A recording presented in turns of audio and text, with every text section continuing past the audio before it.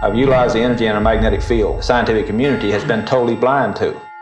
Joseph Newman is an inventor. Now, Mr. Newman claims this machine runs on its own energy. No oil, no gas, no nuclear fuel. It's one of the most important things I've ever done in my life to help this man bring forth the technology literally can change the world.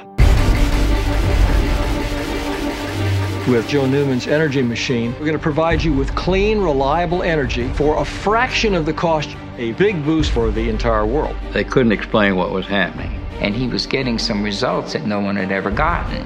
He's invented real stuff.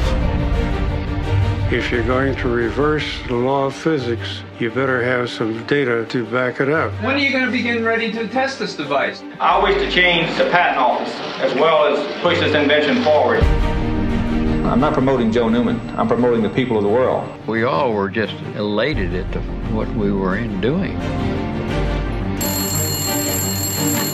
You need to stop working on this device or you will be eliminated. What I'm doing is giving the people an example. If one man can shake the world, then what can the whole world do? I want you to leave here knowing that the energy in a magnetic field is literally a river of energy. Some people wouldn't choose him to be their hero, but Joe Newman is a hero.